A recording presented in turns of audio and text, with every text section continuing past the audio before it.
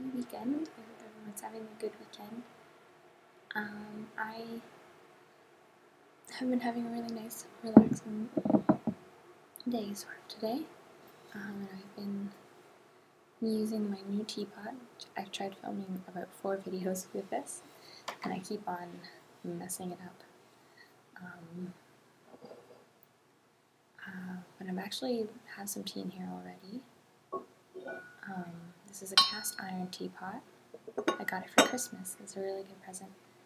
It's really heavy duty. This one's big too. It fits about 3 cups, which is great for me because I drink a lot of tea. So I have been, did you hear the kettle has just finished boiling? I've been steeping up some high quality oolong tea. And I've had it twice now. You can see these leaves are not dry.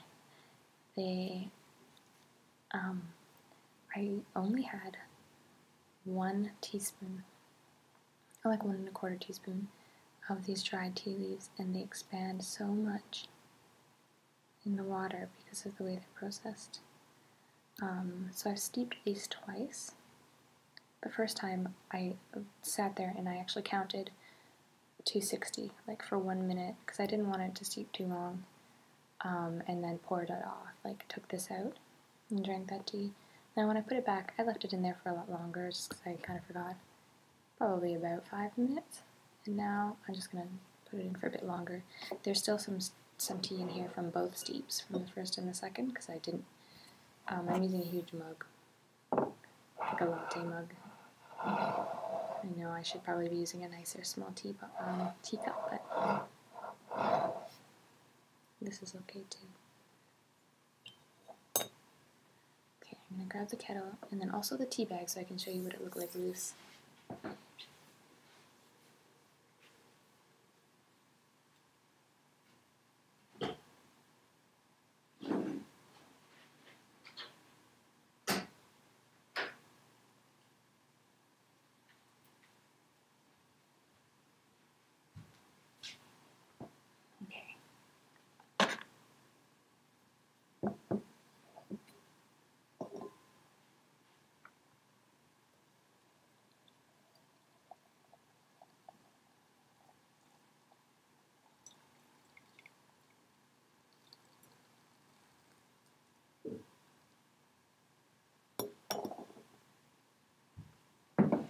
This tea, it smells so buttery, but it's straight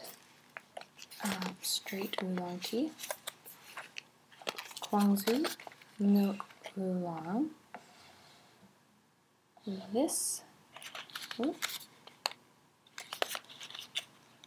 ultra rare oolong from the, I cannot read backwards, Ruyi Mountains of China is velvety smooth and lightly creamy with, oh wow, I cannot read it in here, with a subtle hint of orchid. Ingredients: Chinese oolong tea from the Ruyi Mountains. 1.5 teaspoons per cup. Steep 47 minutes. Hot water. This is from a day's tea. I had a gift card for this. And this tea, it is quite expensive. So what I asked when I went in there for $5 worth. I was like, just fill it up on the scale until it's $5. That's all I need. Which only gave me 22 grams. Which is only, that could only maybe 3 more cups if I'm lucky.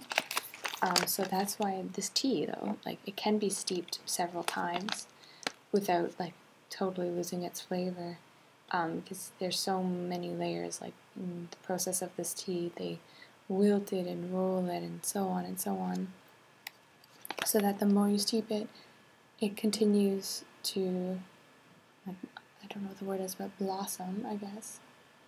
And you get sort of different flavors, but it still tastes like tea. It's not water at the end. It's still really nice. And I can still smell it, and oh, it's so good in here. Yeah, it's so good. I love this teapot. It gets very, very hot. It came with this as well.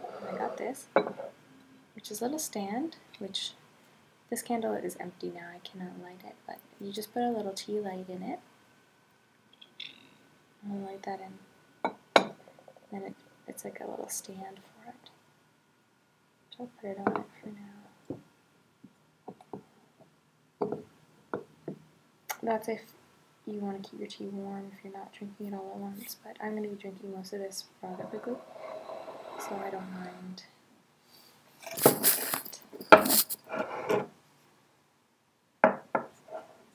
So while that's steeping, I wanted to show you my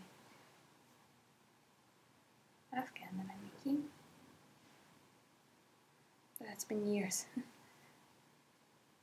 I finally finished all my squares and finally finished tucking in all the loose edges from all the color changes. And now I'm just sewing it together. You can see this one's only part way attached. So I'm going to do a bit of this while we're waiting. I have yarn here. Get some of that.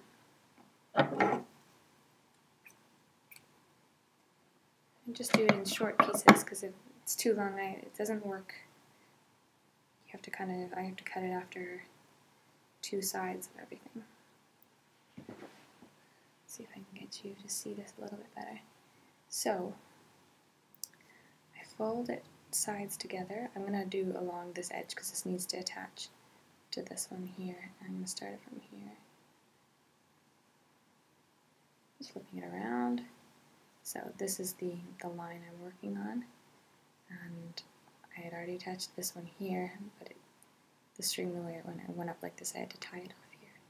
So that's loose. I'm going to start from here and sew this together, and then sew another one up this edge. So I like to line it up and stick my fingers through these holes so that I know it's lined up. I should move closer. I have to get off the couch and move this in a little bit more.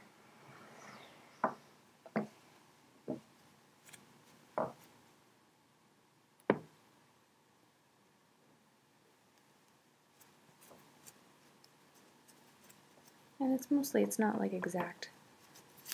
It doesn't need to be super perfect.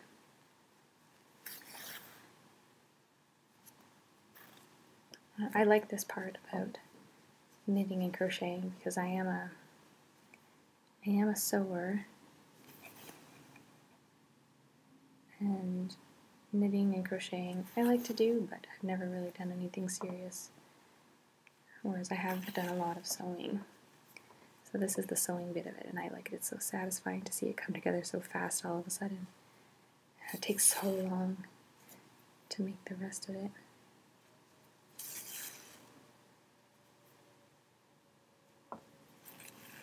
So I'm just kind of going through, it's called the whip stitching, when you just go around and around, not in and out, back and forth, but just around one side and through, and then around the same side.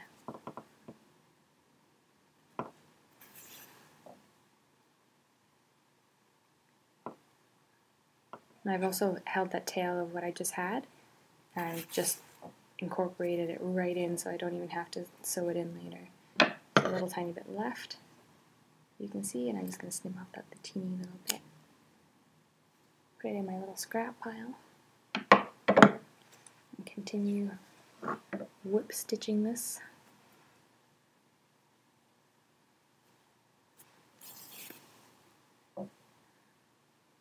I learned about all of this crocheting stuff from tutorials online, on YouTube, watching videos. There are some people out there who really know what they're doing.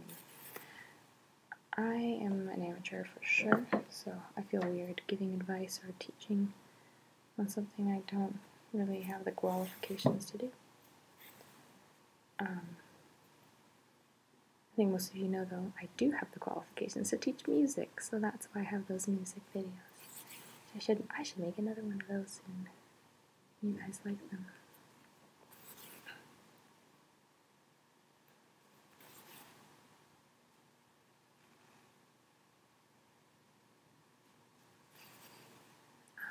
I was just like killing time on Reddit because it's, oh my god, it's so easy to do that.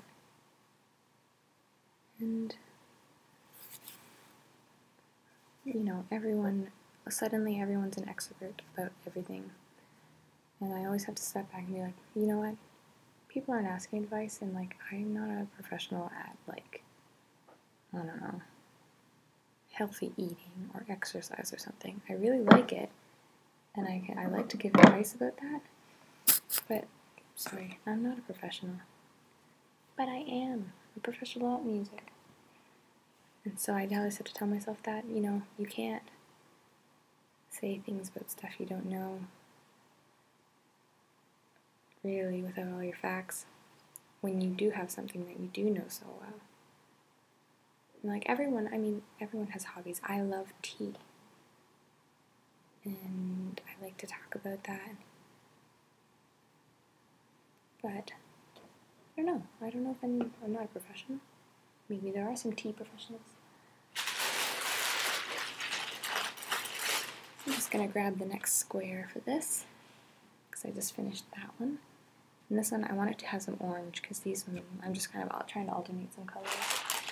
And here, that one looks like it'll go well.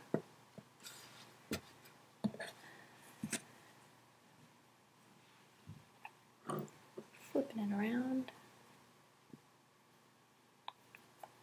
And lining it up. The right sides together.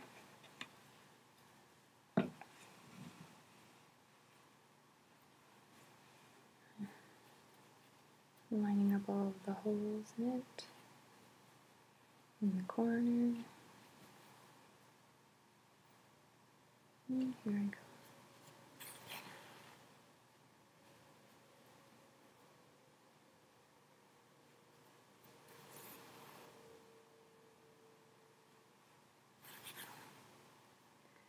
Like many of you, before discovering the ASMR community, I loved watching like Howcast and Howdy and all those kind of how-to websites. And for music, there's this hilarious woman who claims she is a violist. And I can't tell if she made these videos trying to be funny or not. They're absolutely horrible and not relaxing at all. But so funny. I'll make a link to it because I think everyone should see.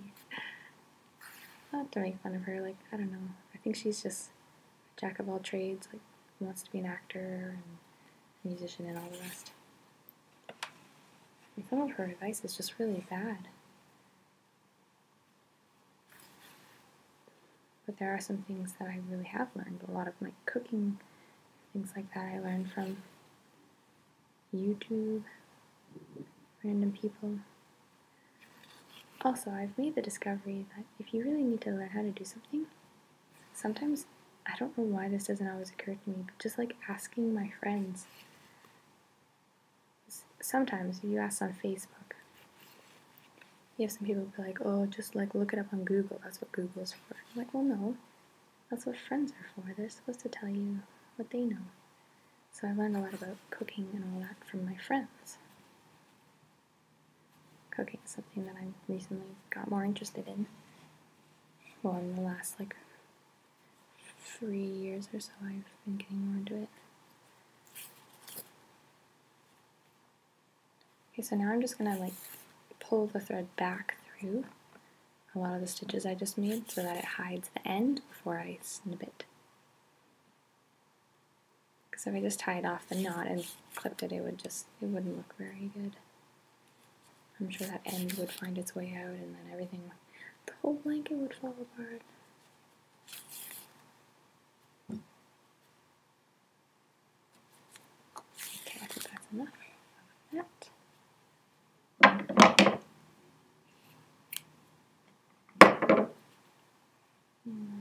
So now I have another square, although it's just hanging off the edge.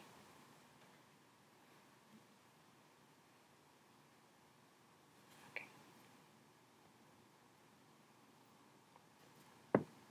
Let's do some tea.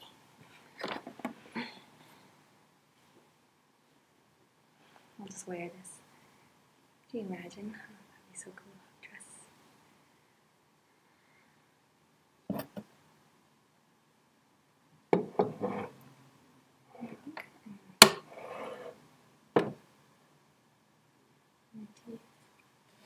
My teapot has a huge crack in it.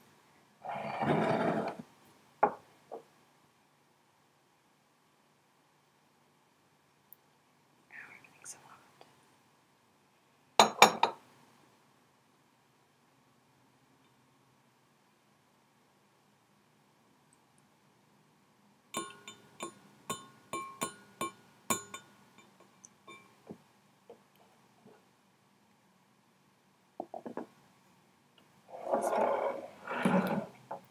My absolute favorite part of tea is pouring it and the sound that it makes.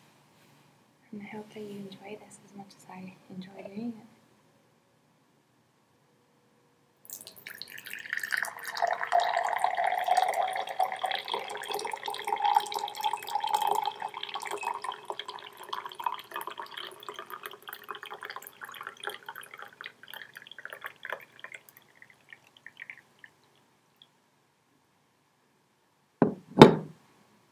Wow, this is the third steep of these tea leaves. And look at how dark that is. I can't really tilt it without pouring it all over my computer, but do you see?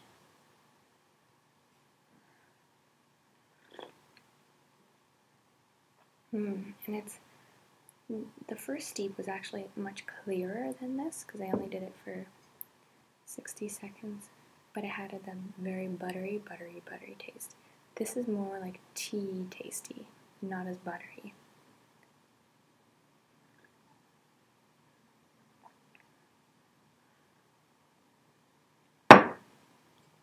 Sorry, I have no depth perception, I guess. I'm going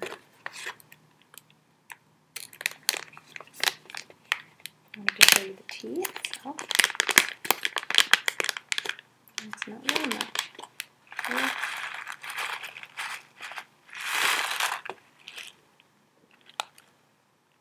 See them? It's so tiny and curled up.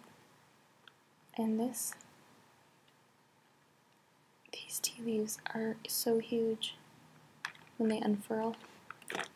That's the word I was looking for, unfurl. Oops, I dropped one. Cannot waste a single one.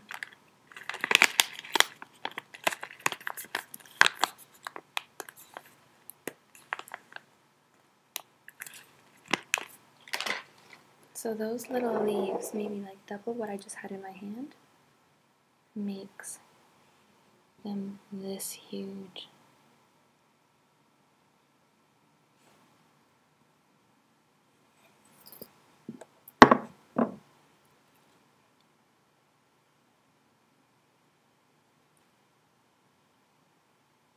They're not even all the way uncurled.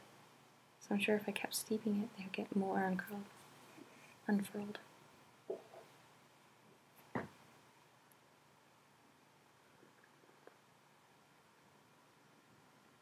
Well, happy tea time to everybody.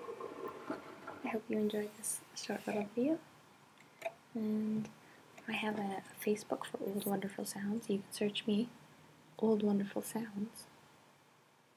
Or I'll just maybe put a link in the description box for that. And I'll do little updates and stuff like that, or whatever. I don't know. It should be fun.